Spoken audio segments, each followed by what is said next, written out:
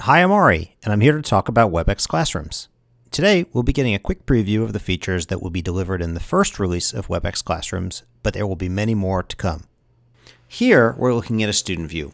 As a student, when I log into Webex Classroom, I will see a pre-populated list of every class that I'm enrolled in. And that list is coming from the student information system at my school. So any course that I'm in, along with all the other students that are in that course, and the instructor or instructors who are teaching it, will automatically be displayed to me. Any course that I'm interested in, for example, Intro to Python, when I click on it, I'll automatically see all of the details associated with the course.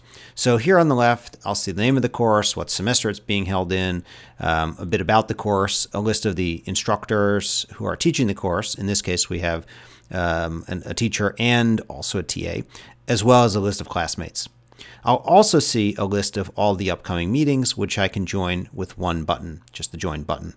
In certain courses, my instructor may even allow students like me to create new meetings. And I can do that just by clicking New Meeting. And I can schedule a Webex meeting inside of the context of my class. I might use this for study sessions or any kind of group work where I'd like to utilize Webex meetings. I can also utilize Webex training or events if I've been given those permissions. In addition to seeing all my upcoming meetings and being able to schedule meetings as a student, I can see past meetings to see which courses or course meetings I might have missed, and I can see all the upcoming recordings, and I can just click to view them. I can also, if I need some extra help, set up office hours with my instructor, and I'll automatically see the spots that are available to meet with my instructor. If there are multiple courses, multiple instructors, I can actually see a list of both instructors or more than two instructors who are in my course, and I can see the times that are available to meet with each of them for office hours.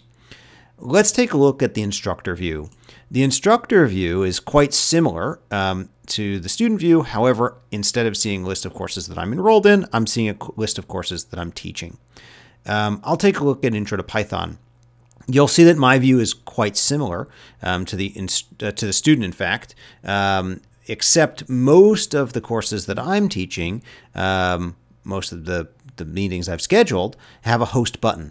If I click host, this actually does a one button to push experience, logs me into Webex because it trusts Webex Classroom, and automatically launches my meeting right inside of Webex. So here it is, launching my Webex meeting right inside of Webex. And if I choose, I can click Start Meeting, and automatically my meeting has started. Going back to Webex Classroom, I can also see past meetings. And in addition to past meetings, just the meeting information, I can also see the attendance reports. So here I can see exactly which students joined my meetings, what time they joined, and if I want, I can even download a CSV, and this will show me all of the data displayed here, as well as a bunch of additional data that I might use for a variety of different purposes. I can also see all the recordings that I've created in my course, and I can click to view them. And when I click to view them, we'll just launch the Webex recording, and I can click to play.